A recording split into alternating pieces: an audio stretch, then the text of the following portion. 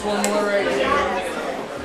When I hear the word self-made, I instantly think of just how I've gotten to where I am. When I started, I was just literally recording in my room, like with no help. I was producing and writing and mixing all on my own, which I think even just as a woman in the music industry, that you don't really see a lot of girls like doing everything from scratch. I should be more cynical and tell myself it's not okay. Just building up that confidence to be like, oh, I can actually, like I have this vision, I actually can, you know, put this song together and kind of run my own career basically. I think that's what I think of when I think of self-made. Props to Self magazine for just embracing that sort of mentality for women.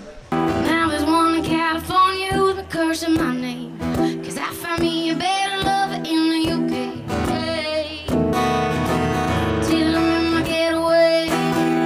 It's always really nice to get away from the city for a little bit, and I'm excited to play out. Very good. Very good.